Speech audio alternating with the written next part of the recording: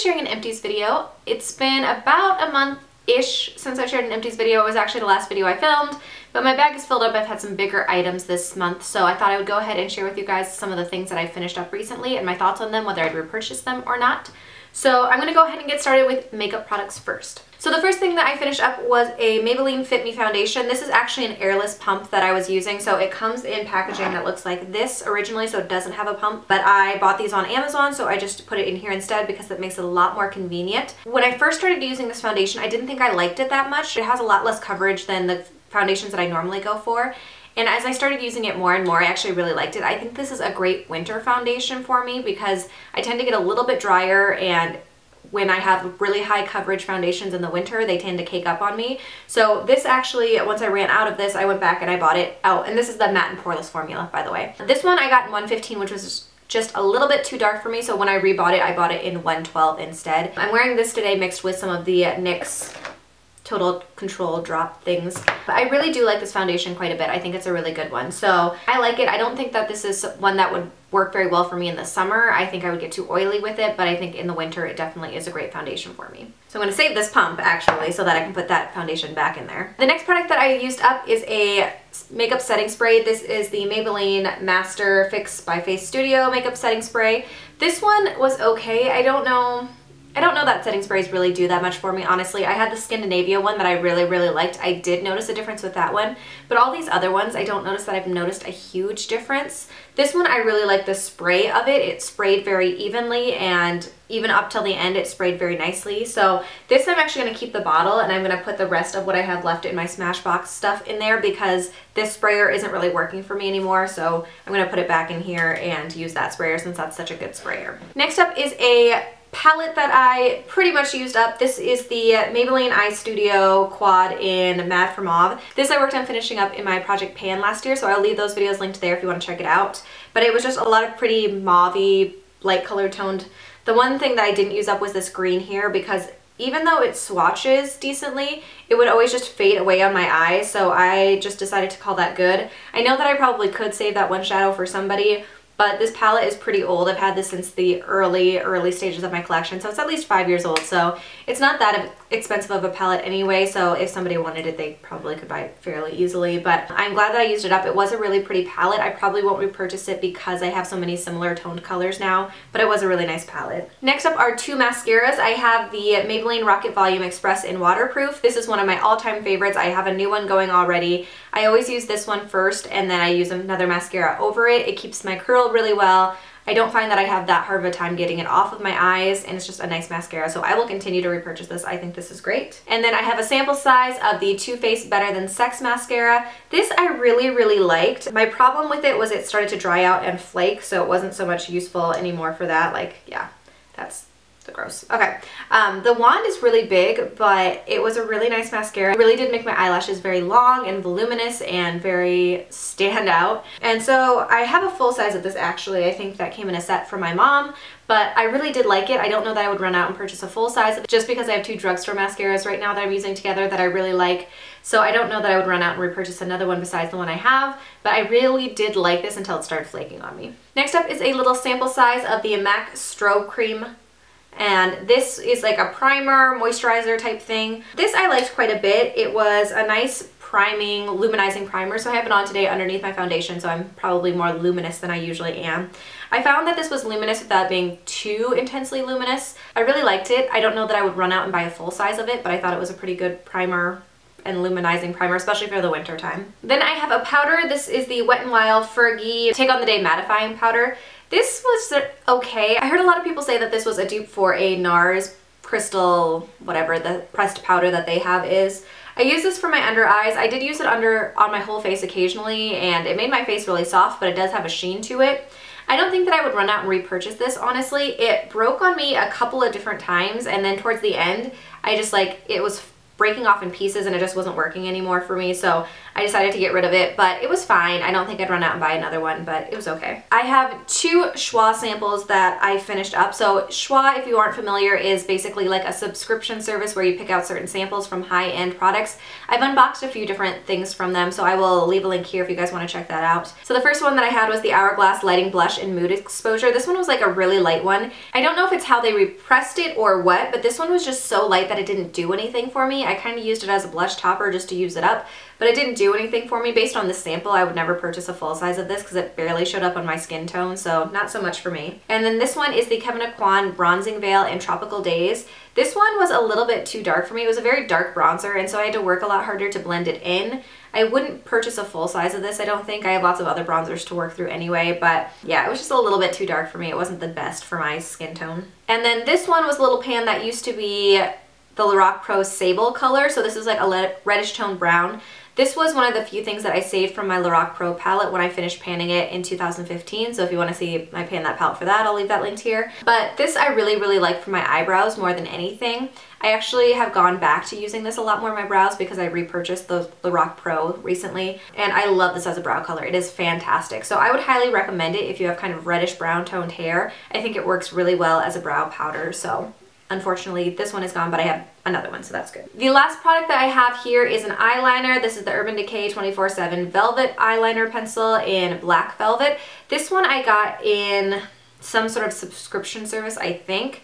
And there's still a ton of product left, but my problem with this is because it is like the velvet matte type formula, it dried out so badly that it barely goes onto my lids. So every time I try to use it, it's just a fight with it. So I figure I'm just gonna get rid of it. It's not worth it to keep it because it tugs at my eyes and it's not good. All right, next up I have face care products. So the first thing that I have here is the Clinique Take the Day Off Cleansing Balm. This I absolutely love. This is the second one I've been through. I have another one in my bathroom.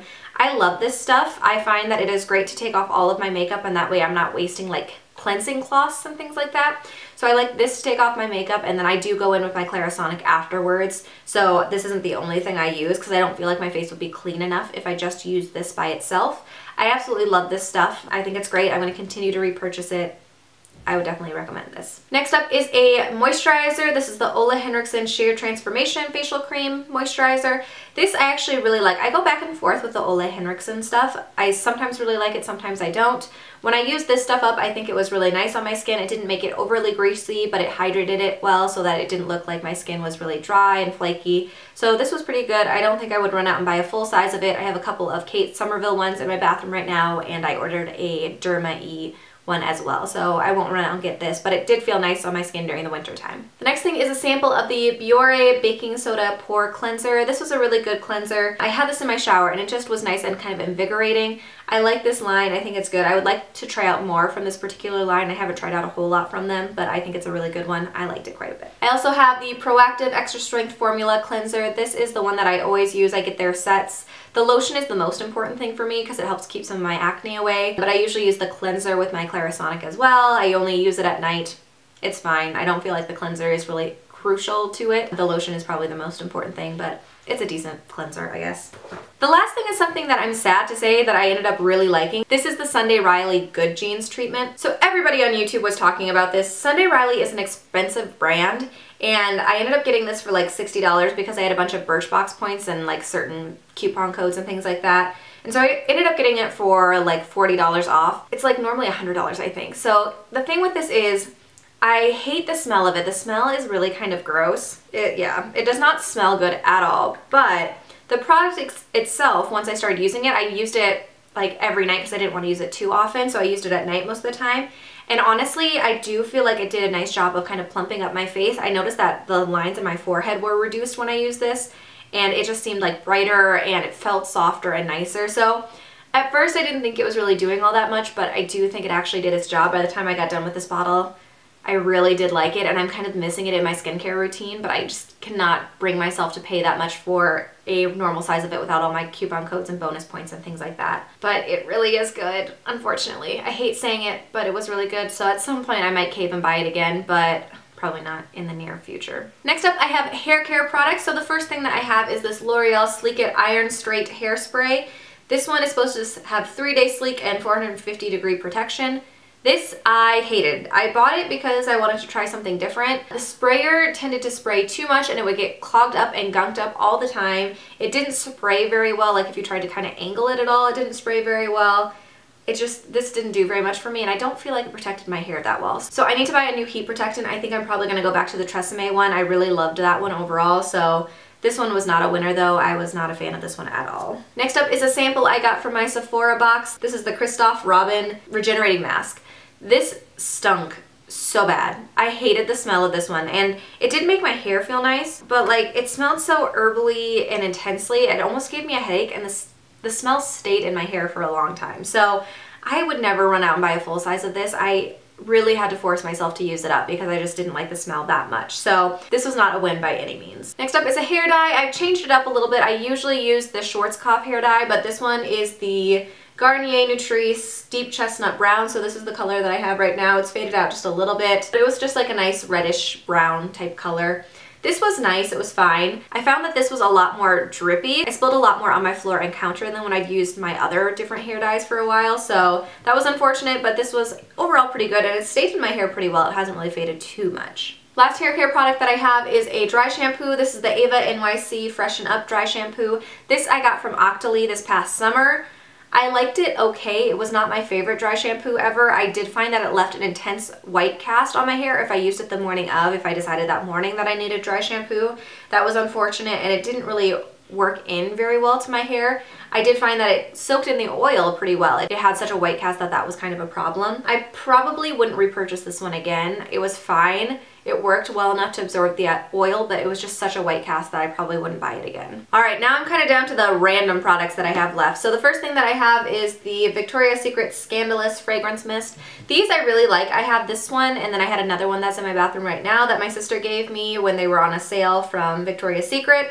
I really like the smell of them, but they tend to go so fast. Like, the product within the bottle goes really quickly and the smell doesn't stay on you super long. Like, I sprayed the one that I have right now on me and I can almost not smell it anymore, and that was only like 20 minutes ago. But I really do like the smell of these when you first spray them. I think they smell really good. I wish they stayed on the body longer. Then I have a deodorant. This is the Dove Advanced Care Clear Tone Sheer Touch Antiperspirant. This is fine. I find that this prevents me from being smelly. It does not prevent me from sweating, but I tend to repurchase the Dove ones over and over again. I don't know. If you guys have any good recommendations for deodorants that you think are the best ones that I should really go for, I haven't really branched out that much. I just always go for the Dove ones, so let me know if you guys have any really good deodorant recommendations. This I really enjoyed. This is the Enlight Flawless Body Skin Like Butter Super Hydrating Body Butter. This packaging I think is adorable. I think it's super cute, and most of their packaging, I've tried a bunch of stuff from them. And it smells very citrusy, and it is very hydrating, but it blends in pretty quickly so that it's not like you're left tacky for a really long time. This is a brand you can buy at CVS. They sometimes have really good deals, so I bought a bunch of this Enlight stuff when they had like a 60% off sale with my CVS card. I would buy this again at some point. I really liked the consistency and the smell of it. It's just so expensive by itself. I think it's like $20 or maybe $25 when it's not on a sale. So I don't think I would ever buy this again when it's not on a sale. But when it is on sale, I think I would definitely stock up because I really enjoyed it. Random sample thing that I have here, I have the Nature's Bounty Hair, Skin, and Nails Gummies with biotin. These are fine. They were gummy vitamins. I usually use the Andrew Lessman vitamins that I get off of HSN. I find that those do make a difference. Like, I feel like my hair grows a lot faster when I use those. The only problem is they're super expensive, so I'm sure these are a lot cheaper. They were fine. I just stick to my Andrew Lessman ones most of the time. Then I have a little Glade automatic spray refill. This one is in clean linen, so we have one of those spray things in our laundry room. This is fine. It lasted for quite a while actually, and I like the scent. It's good for a laundry room scent. We bought another 2-pack of these, so that's good. We don't use these anywhere else in our house besides there, but it automatically sprays like every 36 minutes or whatever, and it works pretty well. Next up, I have 3 razor blades. So I have the Venus Gillette Embrace razor blade that goes with my Venus razor. These are fine. I like them pretty well. I find that these go pretty quickly though, so for as expensive as the Venus razors are, I feel like they go super fast. I do like them while they're nice and fresh, but then, you know, it probably is maybe like 2 weeks or so before I feel like they're not as effective as they used to be, so that's kind of unfortunate.